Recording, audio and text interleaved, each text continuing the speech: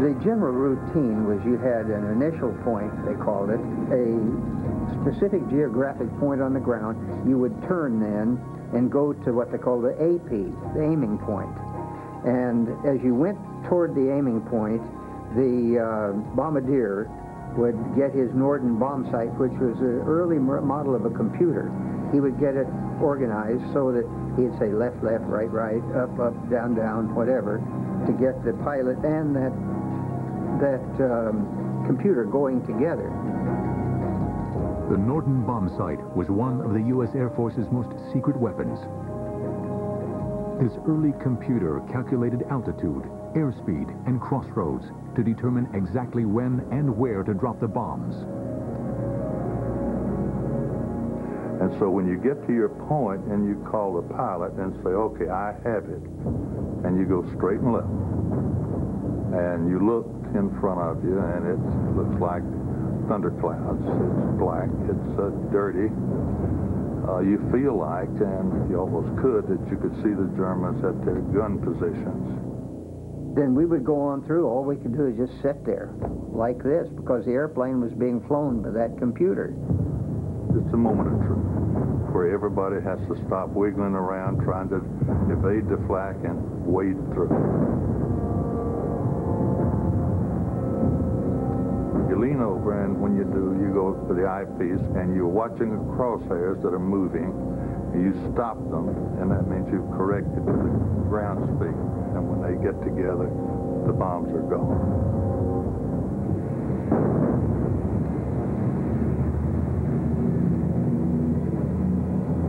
The minute he'd say bombs away, then boy, we had our hands on the controls. Sometimes both of us would be, you know, getting it into whatever direction we'd pre-planned for the breakaway.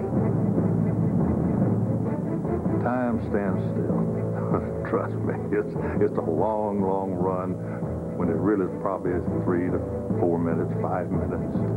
But it seems a lot longer than that. For the crews of the Marauders, it was no easy ride. We had done our job, dropped the bombs. We counted some flak and some fighters, but my airplane didn't get hit. And we were all assembled and going back to our base.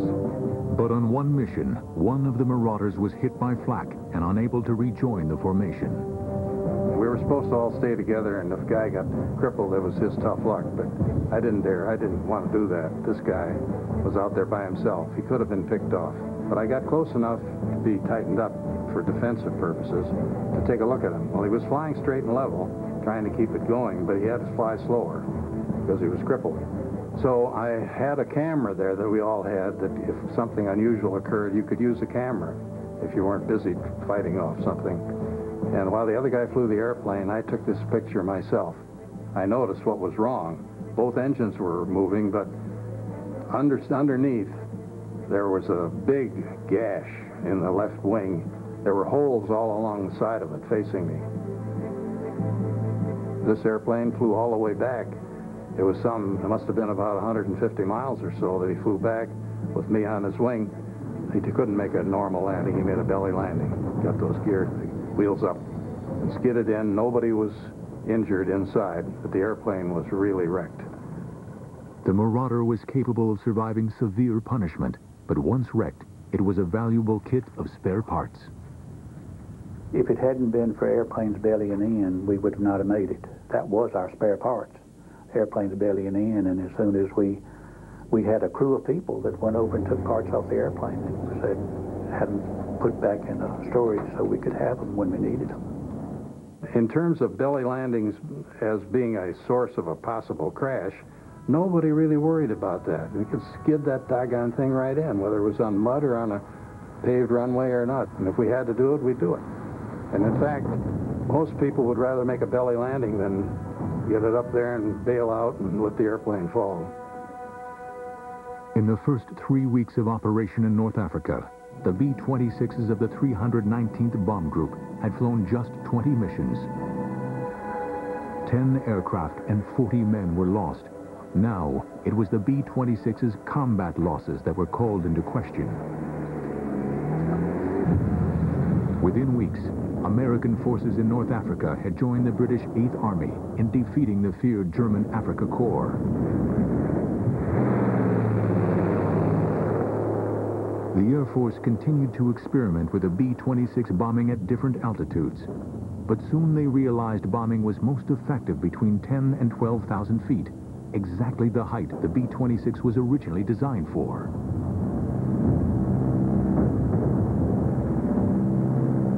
The first 3 or 4 missions, we went from the deck up to about 3,000 to 4,000, 5,000. Still wasn't enough.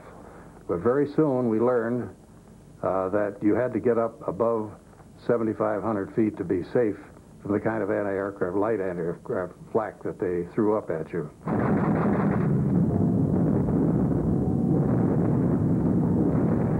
You knew you were going to be attacked coming out of the target area. So you had to get back into tight formation quickly so that your gunners would have the mass effect for the German planes who were coming trying to attack us. They'd like to have us scattered out, pick us off one at a time. And so we didn't want to have that happen. The B-26 Marauder had proved to be a tough and durable aircraft.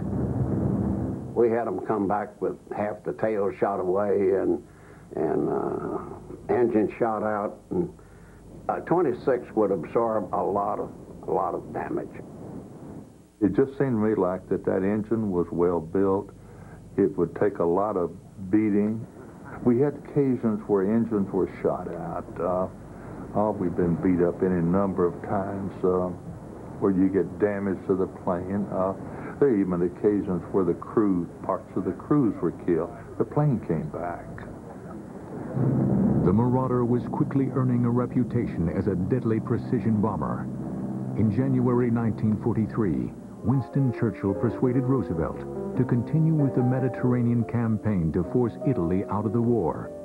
Their goal, to draw German forces from the Russian front and prepare the ground for the invasion of France.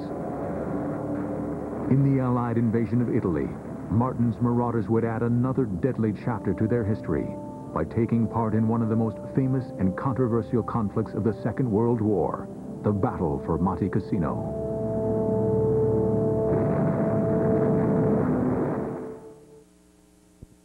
By 1943, the change from low-level to medium-altitude bombing, combined with combat experience, helped turn the tide for the Marauder crews. Bombing missions were increasingly successful, but flying into enemy flak was always a terrifying experience. We could look ahead, and I remember saying to the pilot, I nudged him, I said, "What in the hell is that?" He looked at it and he said, "You've seen flak before." I said, "That's flak?" Well, here was this solid black band with red flashes all through it. Well, the Germans had already picked up our altitude, direction, and everything else, so they were just laying a barrage into our flight path. And I don't know how we got through that. I mean, you can almost walk on this stuff. It's big black puffs. And when you have one where your airplane shudders, that means you done took on some of this stuff. When you could see flak, then it was reasonably close. When you could hear it, it was very close. When you could smell it or feel it, it was terribly close, within 40 feet of you. Well, that's what we felt all the way through that black cloud, was the aircraft just bouncing, and the smell of cordite or whatever that powder is. We could feel the stuff, we could hear it, we could smell it. I was there as we were on the bomb run before we got to the target, and we were getting an awful lot of flak. But pieces began to fly off of our lead ship. They were bouncing off of us, and it was a scary experience. I had to try to keep straight and level while we're trying to get on our target. But in doing that, and worrying about the bursts of flak that were coming all around, all of a sudden, I found there was a bump on my head, bang, like somebody hit me with a hammer. And knocked my goggles flying and whatever else I had on my head to protect my skull. But just it was a sudden shock. And what had happened was that a piece of flak came right through plexiglass, right straight ahead of me. And of course, if I'd have been done like my grade school teachers used to say, sit up straight, Conlon, I'd have been dead, and I would have gone right through here. Fortunately, I was a little slumped, and it went right through here, grazed the top of my scalp, but it hit hard, drew a lot of blood. It was a shock. It was a surprise, and I knew I didn't know how bad it was, but I was not unconscious, so I could still function. But I had to get this blood stopped, and so the next thing happened was someone was bandaging me, and the other guy was flying the airplane till we could get back out of this flak, and fighters were now coming in too. I had a whopping headache for the next day, but other than that, I was okay. The Allied invasion of Italy was launched in September 1943.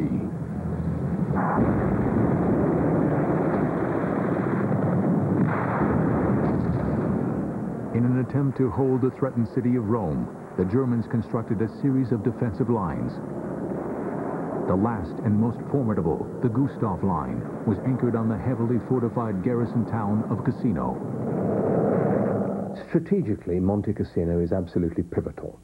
It's a formidably strong mountainous area right in the middle of the Gustav Line, which protects the direct route for the Allies to take Rome.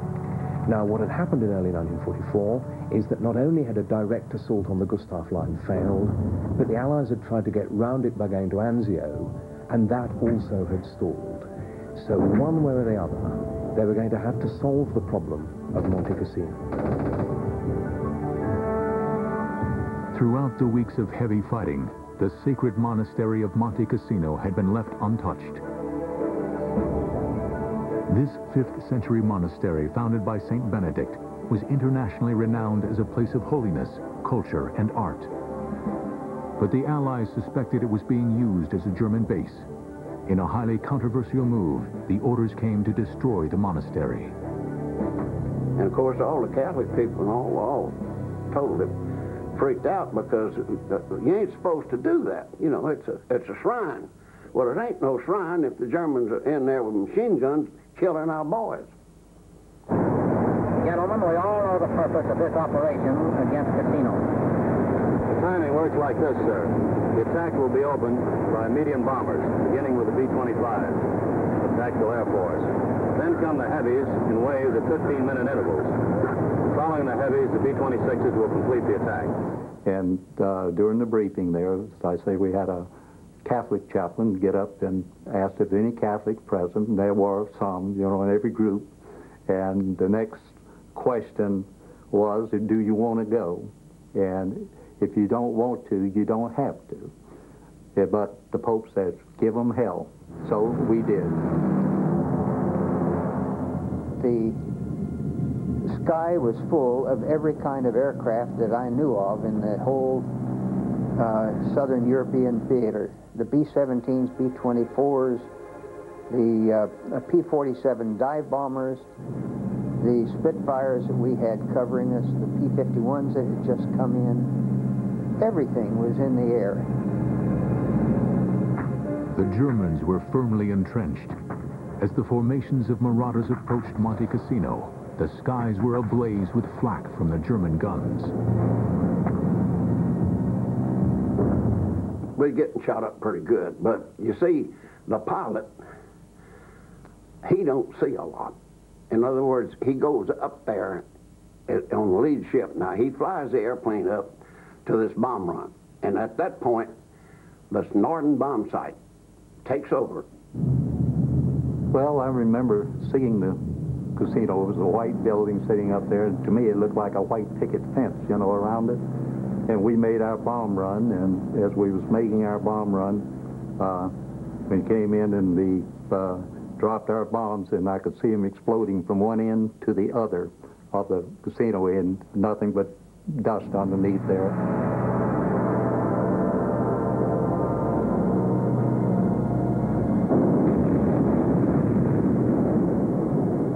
On February 15, 1944, to the shock of the world, the monastery was leveled.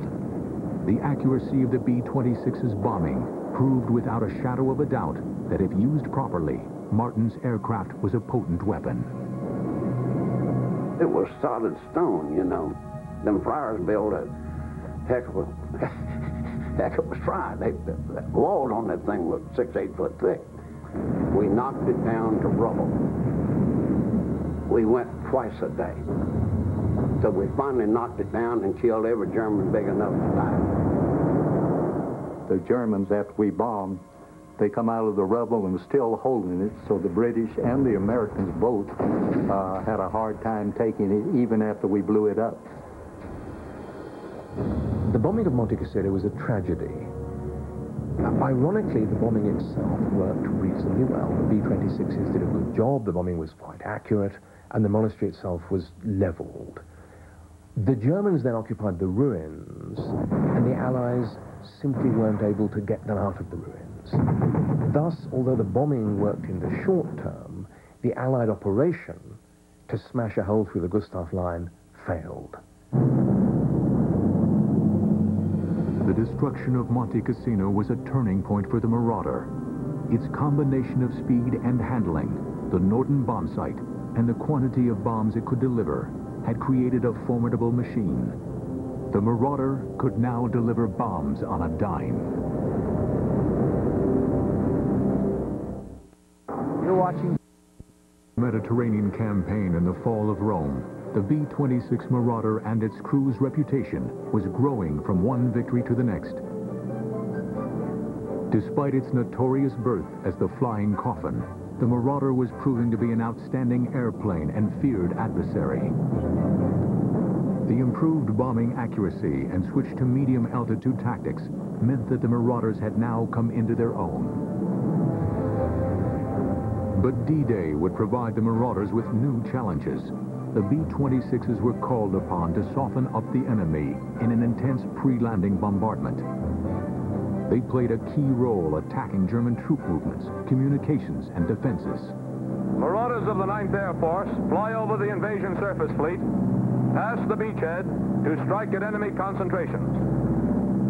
And when the Allies invaded southern France, the B-26s helped neutralize the heavily fortified southern French ports of Bordeaux and Toulon. Designated as a fortress by Hitler, the port of Toulon was dominated by hundreds of shore batteries and anti-aircraft guns. If the harbor was to be captured, the guns had to be destroyed.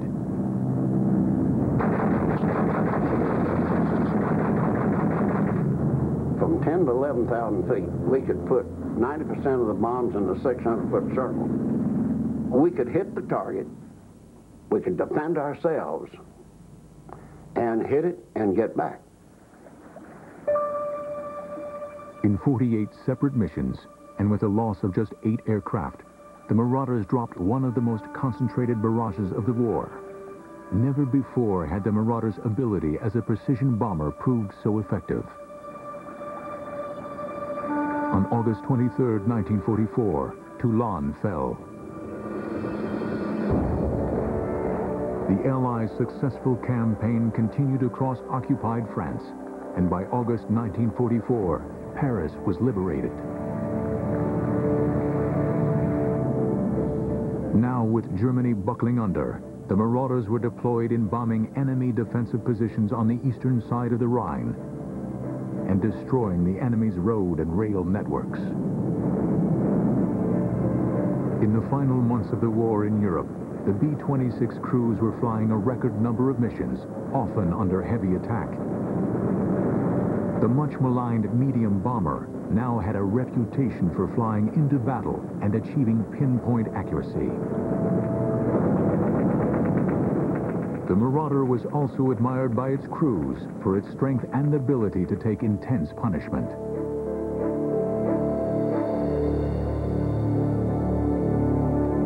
Towards the end of the war, on a bombing mission across the Rhine, B-26 bombardier Charles Meuse had an experience he will never forget. We were just 20 miles or so from Strasbourg, and we took a hit then the next hit, the guy I think was in the Bombay. And at that point, we realized that we were hit. We were not going to make it. It was chaotic. You know, neither engine was doing what it was supposed to do. We had fire. I could see the fire. You know, there was no mystery about it. The co-pilot was sitting, trying to get out, which he couldn't, but his parachute strap had caught on the seat. The release to the co-pilot seat was between the pedals. I could reach it. I did reach it. I pulled her sideways, and he went backwards. After successfully releasing the co-pilot, Muse was able to make his own escape from the bombardier's position. So we got the co-pilot. He was the first one out. We got him through. The top turret gunner was dead. The tail gunner and radio gunner made their dramatic escape by bailing out past the landing gear, leaving just Muse and the pilot in the plane. We were trying to debate whether or not we would stay with the plane because we could see the Rhine River and we could see safety and home. We finally got to the point saying, no, we're gonna take the way out, and out we went. I remember the tremendous quiet as you're hanging on a parachute, swinging gently in the breeze, you hope, and everybody's gone, everybody's left you. I was not heroic. I knew when I was caught, and I stopped and promptly showed my hands and stood still, and so then it was taken prisoner. Muse was captured along with the rest of his crew. They would spend the next few months as prisoners of war.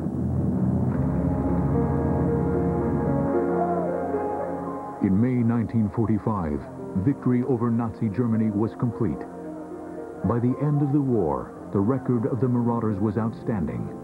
Its bombing accuracy had made an important contribution to winning the war in Europe.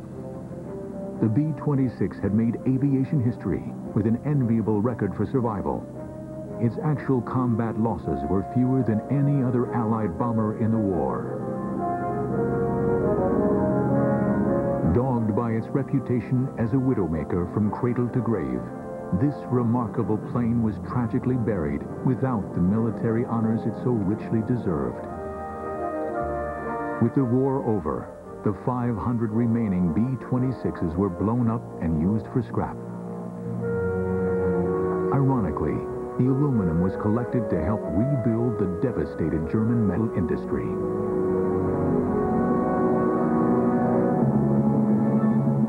I would say that considering its birth, when it came out and how many people it killed, it was a bad airplane.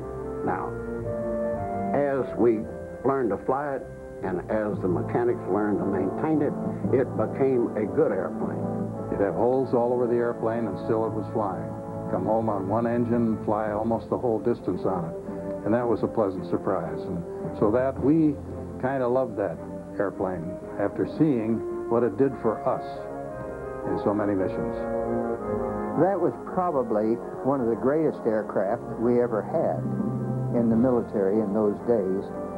In terms of its ability to take a terrible, terrible beating, and that was one thing that made it tenable for us to fly that airplane and keep on flying it, because we knew that sucker would bring us back.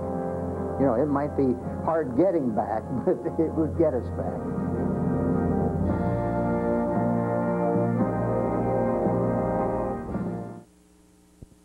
Faster than a speeding bullet, and unlike any aircraft ever built, it raced the sun and won.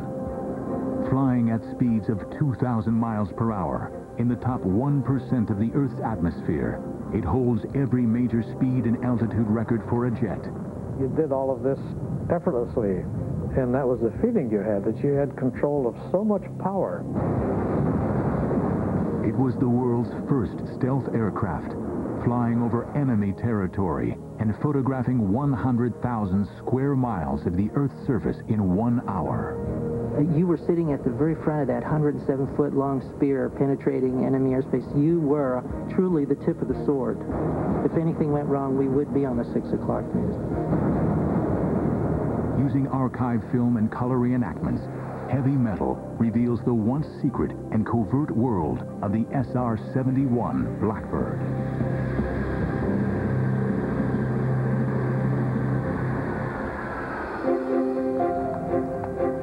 During World War I, the first reconnaissance aircraft were developed to photograph the enemy in order to gain a tactical advantage.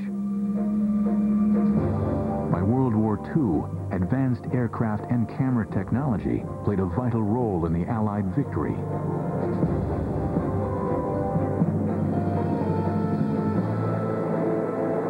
After the Second World War, the world was left with two ideologically opposed superpowers.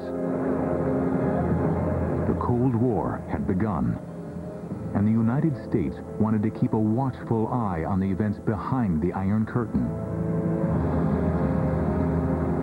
America was desperate for information about Soviet nuclear stockpiling, fighter capability, and bomber threat. In December 1954, the task of creating the next generation of reconnaissance aircraft was assigned to the visionary designer Kelly Johnson and his elite team from Lockheed's Advanced Development Program, known as the Skunk Works. I think Kelly's operation of the Skunk Works was probably unique in aviation industry. To start with, he had a very, very small cadre of people. He handpicked everyone that worked for him.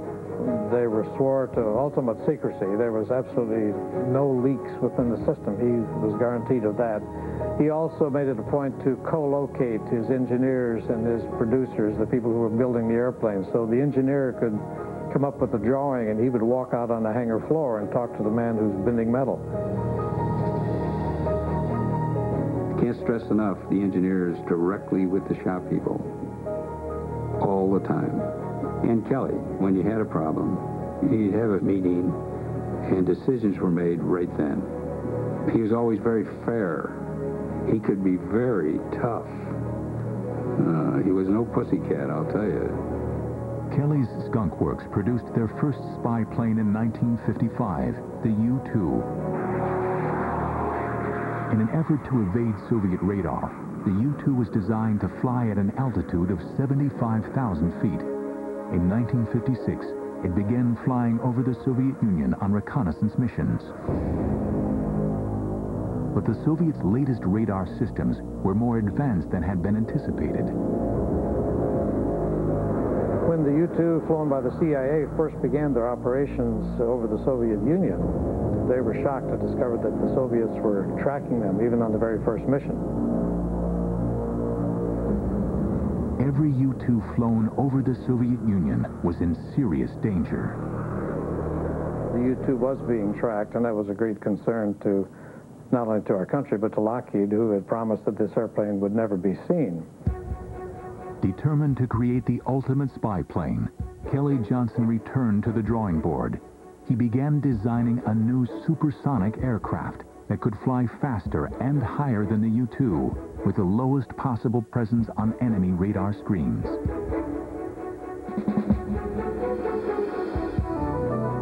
Then, on May 1st, 1960, disaster struck. A U-2 flown by Francis Gary Powers was shot down by an SA-2 missile.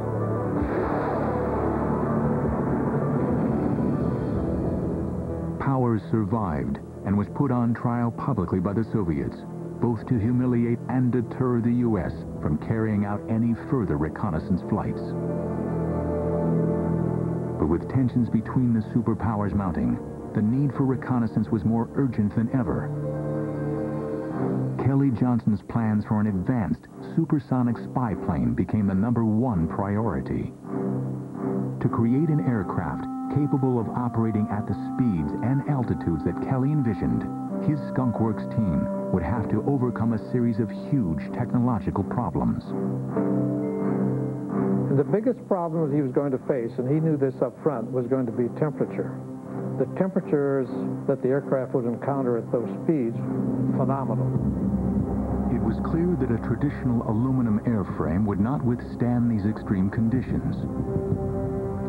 You could not fly an airplane past 2.6 Mach And you just barely make it then with aluminum because the airplane had just turned to jelly. They chose a different metal alloy, titanium. Titanium was both light enough to reach altitudes in excess of 80,000 feet and strong enough to withstand the enormous temperatures generated by Mach 3 flight. No one had ever built an airplane out of titanium. So he had to begin from scratch. We didn't even have tools that you could use to develop titanium and to bend it and to shape it and to make an airplane. So we had to start by designing tools. It was a gigantic undertaking. Creating an aircraft able to cruise at Mach 3 was difficult enough, but the Skunk Works also had to face the challenge of combining this level of performance with a new science of stealth. To avoid features that would create strong radar reflections, the plane had taken on a revolutionary shape. The wings were blended into the body, and the long surfaces on the forward fuselage were designed to deflect incoming radar waves.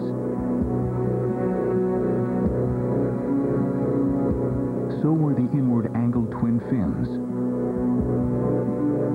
the pointed engine cones, and the nearly flat lower fuselage. Also, they developed a special radar-absorbent plastic, or composite, that was incorporated into all the leading edges. When you look at an SR71, 20% of what you see is composite. You know, it's just unbelievable at that time. And it was developed in our shops. An SR71 was 100 times smaller radar return than an F-14, which is only half as big and was developed 10 years later. So that was a really, truly first airplane specifically designed with stealth in mind. On December 22nd, 1964, the SR-71 was rolled out onto the flight line at Lockheed's Burbank plant, the Blackbird. Coated in black radar-absorbent ferrite paint, the Blackbird was an extraordinarily futuristic-looking machine.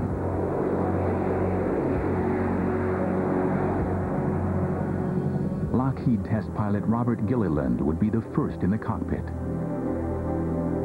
When we got going, as a matter of fact, for the actual first flight, it had 383 open items. These are things that are supposed to be working that aren't working.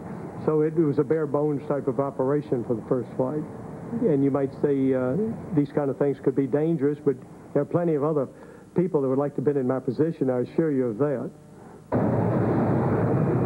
The exhilaration when we made the first engine run, and they had those afterburners going in there, and that thing is straining against those cables, and I just felt, boy, this is really going to be something.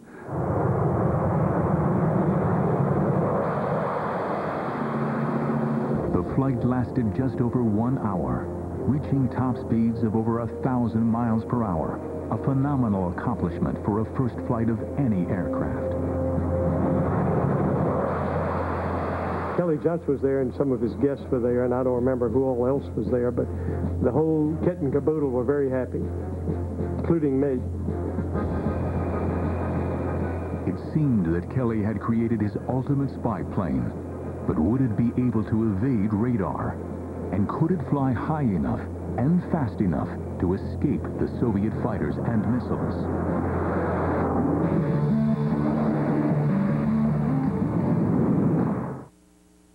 Let's go! Get in here, troops! We're coming to you live from the Gulf, so tune in, Megan. Mail Call. The new season begins tomorrow night on the History Channel. 4th of July.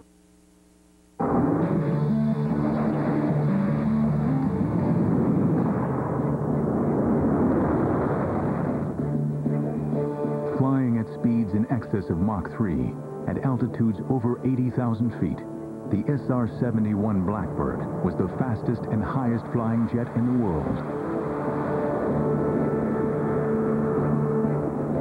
In 1966, the first SR-71 spy plane was delivered to Beale Air Force Base in California. The first Strategic Reconnaissance Squadron now needed an elite force of airmen to fly it. Well, my first thought was, I sure hope that I'm selected for the program. I mean, that was ultimate, to get selected for the program. In order to qualify for the SR71, you had to be very good at what you were doing thus far in your aviation career. In fact, you had to be pretty much the best at what you did to be considered as a candidate. Each Blackbird needed 2 crew members, the pilot and the RSO, the Reconnaissance Systems Officer. It was extremely exciting to just to get signed into Beale Air Force Base and to think that you're going to be flying this airplane. You cannot wait. But the selection interviews and evaluations alone lasted a week and included a rigorous physical examination, the same exams the astronaut corps endured. And the first 2 days were physicals, an astronaut physical in a sense, taking an EKG on a treadmill and full body x-rays, just very extensive physical exam. They also wanted to know if you were the kind of person that they could live with on the road, because you had to spend a lot of time together. You know, in a sense, it's part of your family. And they wanted to evaluate people to see if they'd be a good member of that family. The pilot began his actual training with long hours in T-38s and in the SR71 simulator. The intense simulator sessions tested the crew members to their limits. They basically made it a grueling experience. They would just give me multiple malfunctions to deal with. In fact, they just keep giving you another problem on top of another problem until you're juggling 5 or 6 or 7 balls at once. And eventually you have to start dropping them. And they would evaluate how you prioritized which ball do you drop. After months of training, the crews were ready for their first flight together. The extreme speed and altitude called for special protection. This came in the shape of a $120,000 pressure suit. 2 technicians suit you up. You step down into it, you put your arms into it, and it comes up to your back. The boots are separate from the suit, and they're just regular, real combat boots. The gloves are especially handmade for you, and they snap on with little O-rings onto your suit. Then when you put the helmet on, it's quite heavy, and once they snap it down, you hear yourself breathing. For a few moments there, you get some claustrophobia. I did anyway. The suit was designed to have 100% oxygen in the nasal cavity area, and then compressed air in the rest of the suit, so that if you were to lose cabin pressure at 80,000 feet or above, the nitrogen bubbles in your system would come out and your blood would boil. So you need some kind of an environment around you. That's what the pressure suit provided. Suited up, the pilot and RSO are ready to be escorted out to the aircraft for their first flight together.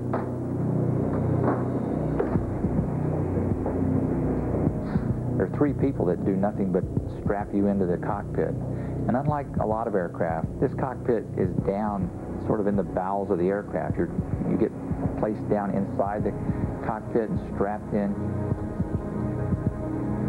And then the canopy is lowered on top of you. You don't even lower it yourself. Someone has to do that for you and lock it down. You're kind of becoming part of the aircraft, and it's becoming part of you. A shot of triethylborane gas ignites the fuel, and the J-58 engines are started.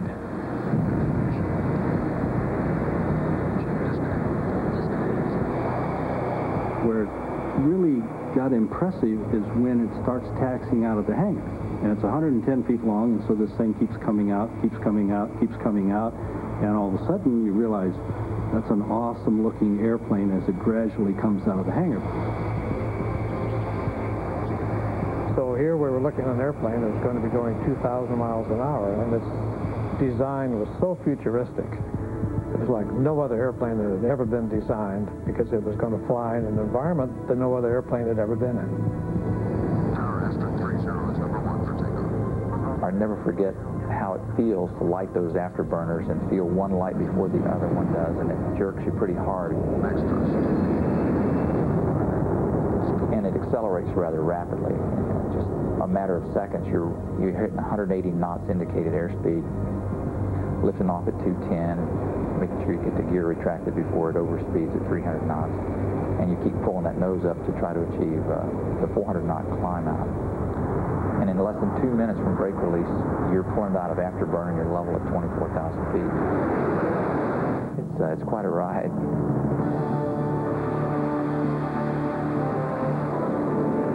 I remember the first time I took the aircraft up to speed and to altitude, I went through Mach 1, and then I approached Mach 2, and it went through Mach 2 without the slightest indication of any problems, and I marveled at that. And then it rolled right on through Mach 3. Of course, none of us had ever been that fast before, but you did all of this effortlessly, and that was the feeling you had, that you had control of so much power on this aircraft that it was almost limitless. As the SR-71 accelerates through Mach 3, the triple sonic boom is followed by a blast of heat radiating from its black skin that reaches temperatures of 1,100 degrees. It truly flew through the air like a hot knife through butter. It really did. So it was pointy on every end, but it had elegance. But it was an elegance that was designed for performance. After 10 months of grueling training, the SR-71 crews were ready to go. Flying over heavily defended areas in enemy territories would push both the aircraft and the crews to their limits.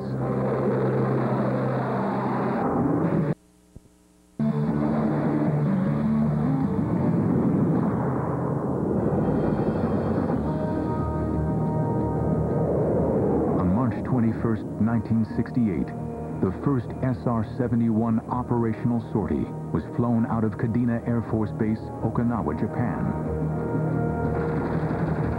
The Vietnam War had been raging for 5 years, and the United States was determined to defeat communism in Southeast Asia.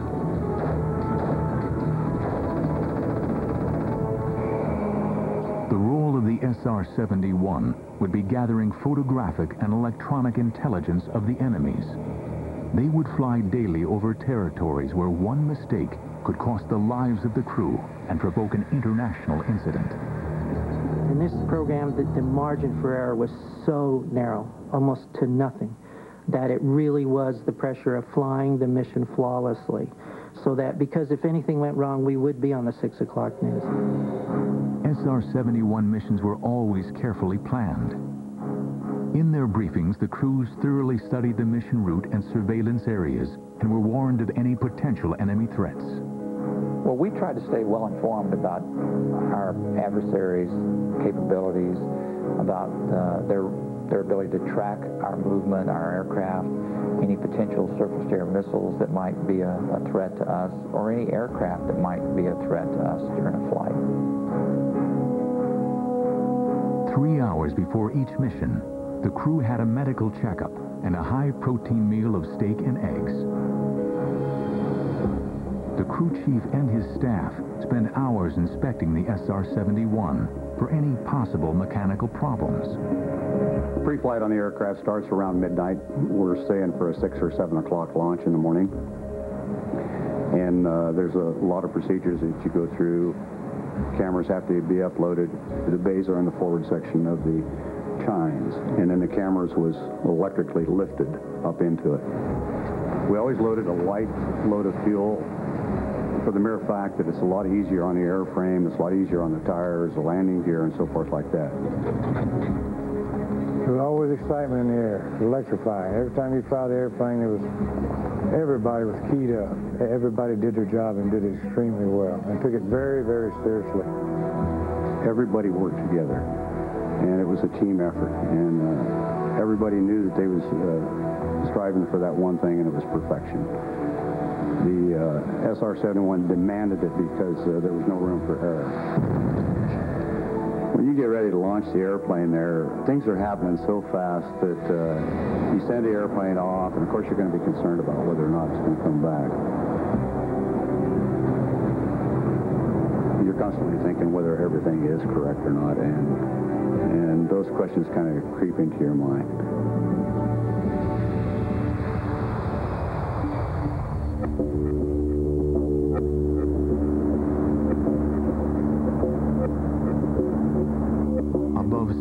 2,000 feet, the crew would switch off all contact with air traffic control. Only a select few knew where the Blackbird would go next. The pilot in the SR71 spent all of his time flying the airplane. The airplane operated on autopilot, that's true, but you had to kind of hand fly the autopilot. It demanded your attention all the time, and so the fellow in the back seat, the reconnaissance systems officer, he handled all of the auxiliary systems.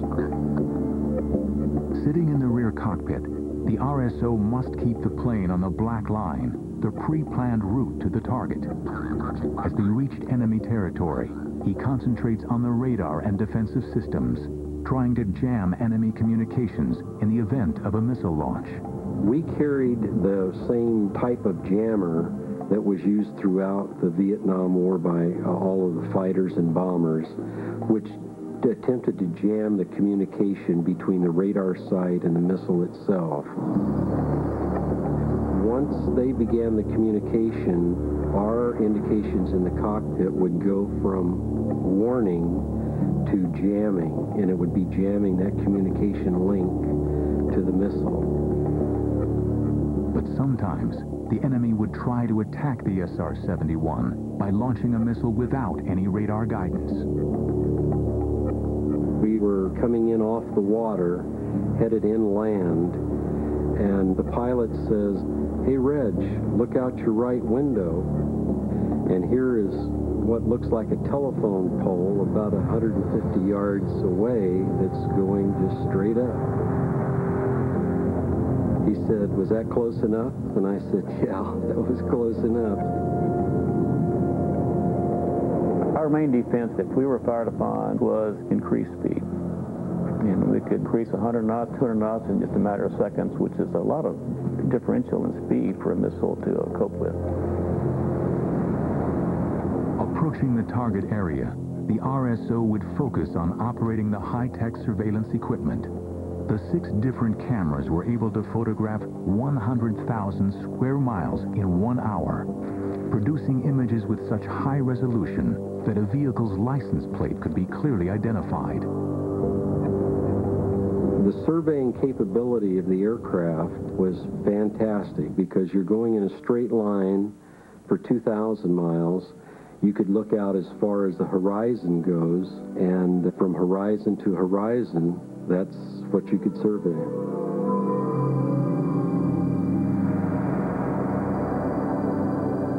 For the crews flying in the top 1% of the atmosphere, their perspective of the world was extraordinary. The first thing that you notice that's phenomenal is the change of the sky color. At about 60,000 feet, the sky turns a deep indigo steel blue that is so mesmerizing. You just want to look at it. It's fascinating. You know, if I flew the aircraft up near the Arctic Circle, and I might actually traverse dawn to dusk and back 2 or 3 times. I've seen the sun rise and set 3 times on a flight, which is very unusual. I mean, we're actually flying faster than the Earth's rotation, so we're outrunning the sun.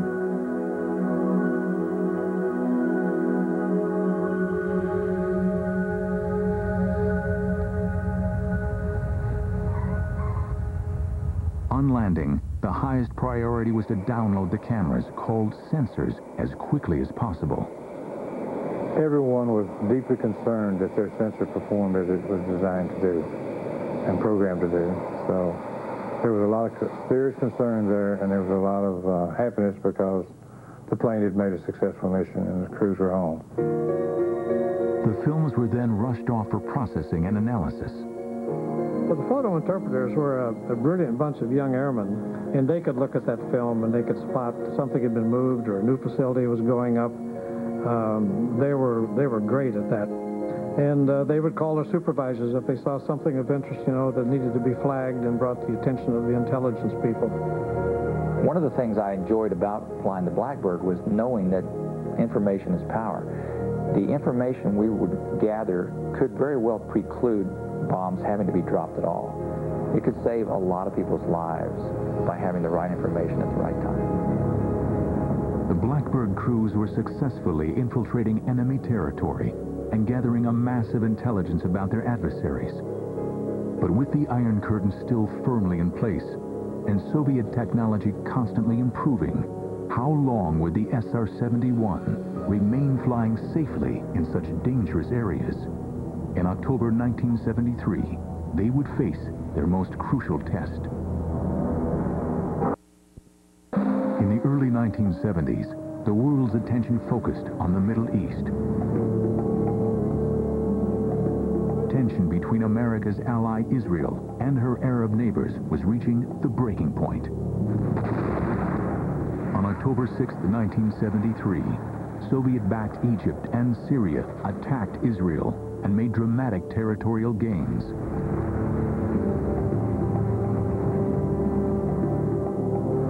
With the Middle East caught up in the politics of the Cold War, an Israeli defeat would carry the threat of nuclear conflict. The Soviets had launched their Cosmos 596 satellite that relayed immediate intelligence from the battlefronts and put them one step ahead of the United States. It was time to bring in the Blackbird. The SR-71 would fly directly from Griffith Air Force Base, New York, to the Middle East. The flight would be over 11 hours long, with 6 refuelings. No Blackbird crew member had ever experienced such a lengthy, complex mission. I flew a 10.5-hour training flight, and I was beat. By the time I got out of the airplane, I said, whew, that's about as far as I can fly. But when they said you can fly 11 hours and 20 minutes, you jump up and you say, yes, sir, you know, I'll be happy to do that. I picked Jim Shelton as the first pilot to fly the mission. I knew he was an extremely reliable, highly qualified, and had done extremely well in all of his training and everything. So I had total confidence that if the mission could be done, that Jim would do it. On the 12th of October, under codename Giant Reach, the mission began. We took off from Rome, New York around 1 or 2 in the morning because you want to be over a target area somewhere between 11 and 1 o'clock. This allows you to have some shadows so the photo interpreters can go ahead and judge elevation, but yet get you the best sun position you can have. By 10 o'clock in the morning, the SR-71 had reached its second refueling point over Portugal. Because of the highly classified nature of this mission, no one other than the tanker crew knew they were coming. On the way into that particular refueling, the tanker crews said the Portuguese control kept calling out an airplane in relation to the tanker. And the tanker says, you know, we don't see anybody. Of course, they knew it was us, but I'm sure that they could tell on their scope something was happening because the 2 blips merge for a while, for 20 minutes, and then this one accelerates on. Jim Shelton approached the Egyptian coastline. The Egyptians were well equipped, with their Soviet allies constantly replenishing their supplies. Russia was developing the SA-5, which was a missile that would go up above, well above your altitude and come back down at you. And yes, that was a concern. With 160 SAM missile sites, many secretly commanded by Soviets, and sophisticated radar tracking systems, they were on full-scale alert, watching the skies for any enemy infiltration. As soon as we got into range of the Egyptian SAM sites, they started tracking us. The Egyptians, alerted to an unidentified aircraft appearing on their radar systems, and presuming the plane to be either Israeli or American, scrambled to launch their surface-to-air missiles. 80,000 feet above them, traveling at a speed of over Mach 3, Jim Shelton's Blackbird was gathering thousands of feet of film, capturing the extent and whereabouts of the Egyptian military forces.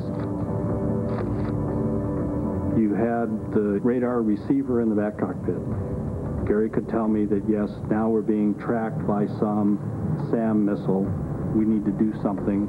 So at that particular point, we would jam, we would speed up.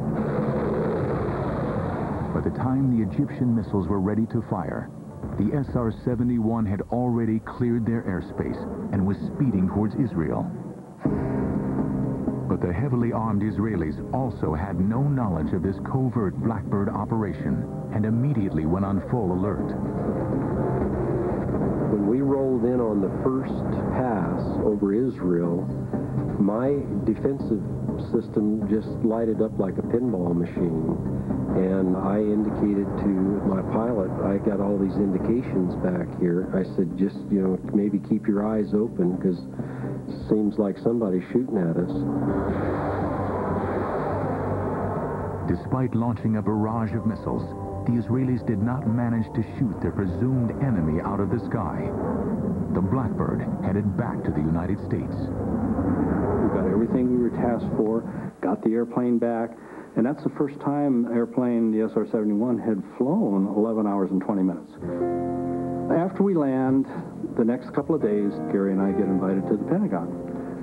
Admiral Moore, Chairman of the Joint Chiefs, wanted to thank us for the work that we had done, and they showed us some photos. The photographs were detailed enough to show how many Israeli tanks had been destroyed in the initial battles. We were to go ahead and resupply the Israelis with some of their lost equipment. So the photo interpreters are counting the number of tanks that we would be replacing. So it was a very crucial point for the SR-71. It was a very sensitive mission, and there was a lot of pressure to get that first one done. Jim and his backseater nailed them. He got all the targets, and everyone was absolutely elated. 8 more successful Blackbird missions supplied detailed intelligence that the war was now turning in Israel's favor. With this information, the United States was able to broker an eventual ceasefire on October 24th. I think the SR-71 contributed greatly to the resolution of that war. No one knew the airplane could fly that far and perform a mission like that and come back and hand the intelligence people the product. The Blackbird was also a record breaker. On September 13, 1974, Kelly Johnson's SR-71 flew in a race with the sun from London to Los Angeles across 7 time zones. It took just 3 hours, 47 minutes, and 39 seconds. For the record-breaking flight, I was over at the FAA Control Center, and the controller, is a huge screen, and he said, here's a 747 coming out of Phoenix. And it'd go blip. Blip. It moved about ½ inch or a quarter inch. He said, okay, get ready. Here comes the SR-71 out of Canada. And it goes, brrr, and there goes my antenna, brrr, there goes Idaho. and get ready, boom! And it almost blew us out of the way because he was right overhead. And he was starting to decel, but he managed to blow the windows out of Zsa Gabor's house in the Hollywood Hills. That same year, the Blackbird flew a record-breaking flight from New York.